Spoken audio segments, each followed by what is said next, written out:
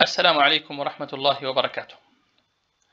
Dear our engineers, today we'll continue the series of Dubai Municipality Exam for Unlimited Floor Part 2 for Contractors.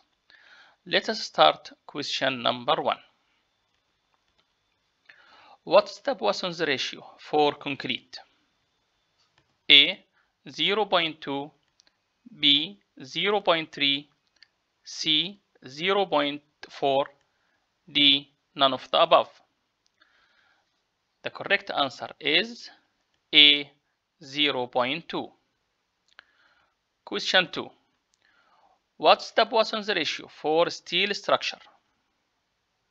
A. 0.2, B. 0.3, C. 0.4, D. None of the above. The correct answer is B. 0.3. Question 3. What's the modulus of elasticity ES for steel structural? A. 205,000 megapascal, B. 300,000 megapascal, C. 25,000 megapascal, D. 30,000 megapascal. The correct answer is A. 205,000 megapascal. Question number 4. What's the approximate value for modulus of elasticity EC for concrete C40? A. 205,000 megapascal, B. 300,000 megapascal, C. 25,000 megapascal, D. 30,000 megapascal. The correct answer is D. 30,000 megapascal. Question number 5. What's the maximum settlement for raft foundation? A. 25 millimeter, B. 30 millimeter, C. 40 millimeter, D. 50 millimeter. The correct answer is D. 50 millimeter. Question number 6. What's the maximum settlement for isolated footing? A. 25 millimeter, B. 30 millimeter, C. 40 millimeter, D. 50 millimeter.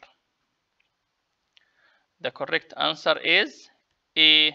25 millimeter. Question number 7. Bending moment diagram for concentrated load is A. Figure number 1, B. Figure number 2, C. Figure number 3, D. Figure number 4. The correct answer is A. Figure number 1. Question number 8. What is the minimum vertical reinforcement in walls? A. 0.01%, B. 0.02%, C.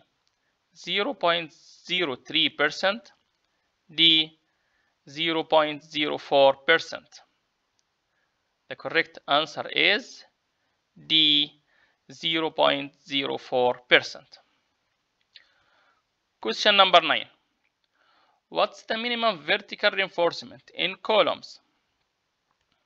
A. 1%, B. 2%, C.